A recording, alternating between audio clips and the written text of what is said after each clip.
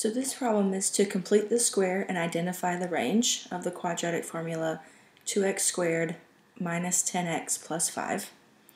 The first step is to factor out the coefficient of the x squared term out of only the first two terms. So if we take out a 2, what we'd be left with is an x squared out of the first term and a minus 5x out of the second term. Then we'll leave the plus 5 without factoring anything out of it. The next step is to take our coefficient of the x term, divide it by 2, and then square it. So we're taking negative 5, we divide that by 2, and then we square. So negative 5 divided by 2 doesn't really simplify, but when we square it, we get 25 over 4. So what we need to do with this term is to add it inside the parentheses to make it 2 times x squared minus 5x plus 25 over 4. But to keep things balanced, we can't just add onto the inside, we have to subtract on the outside.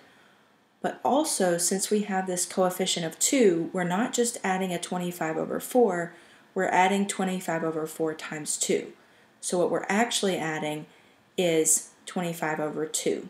So we need to subtract out a 25 over 2 to keep things balanced. We'll bring down the plus 5.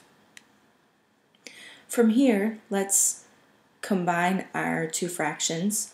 Negative 25 over 2, we can write this 5 as 10 over 2 to make outside the parentheses a negative 15 over 2. Also, we need to factor what's inside the parentheses. So if we take the negative 5 and if we divide it by 2 but don't square it yet, this is the term that it's going to factor into. So it'll make 2 times x minus 5 over 2, and all of that is squared. So we've now completed the square. This is the completed the square form. But now we need to identify the range. So to give just a general idea of what our graph is going to look like, if we draw a little sketch, because our A is positive, that means it's going to be a graph that opens up. And the vertex is going to be at negative 5 over 2, negative 15 over 2. So if this is negative 5 over 2 and this is negative 15 over 2, the vertex would be approximately here. And again, because the A is positive, it would open up. So the range of the function is all the y values that are that touch the function, basically. So we would start at negative 15 over 2 would be our minimum value.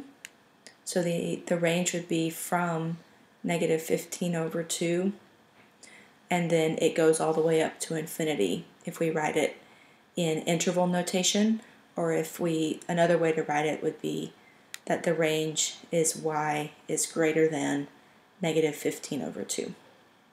And again, that's using the vertex, that vertex would be its minimum value, and it would go up forever, everywhere else.